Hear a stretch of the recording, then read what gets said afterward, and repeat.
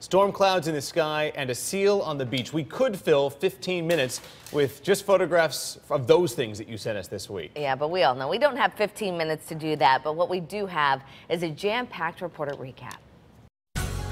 This past week in Connecticut has been anything but boring. In fact, as you showed us in your photos and videos, it was quite the opposite. We'll start with the weather, which put on a show. That's great video from Marcy of the whipping wind at Coventry Lake. Sam shot some video of the hail falling in Northford, and many more of you from Beacon Falls to Wallingford sent photos. But it was your pictures of the dramatic clouds that really got our attention. They moved in Monday night, darkening the skies over Connecticut before dumping, in many places, plenty of rain. And we'd be remiss if we didn't show you these rather unique and frightening formations spotted from Southbury and Newtown on Friday.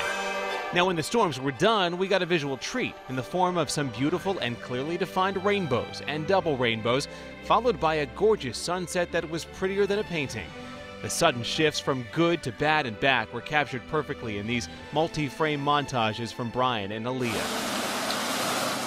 All the rain left the rivers running fast and several spots of flooding, though this flooding Wednesday in West Haven was man-made, albeit accidentally, when a truck hit a fire hydrant.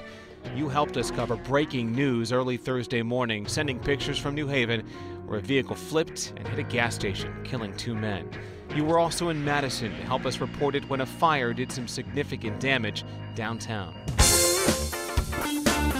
Over the weekend, you shared shots from the Brantford Road Race and Brantford Festival, which seemed to feature an alien invasion. You showed us Living History Day at Fort Trumbull and real living history as Joe and Marjorie both turned 100.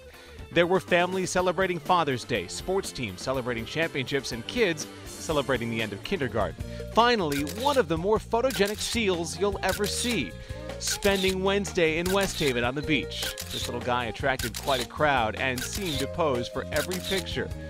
Could say it was crazy.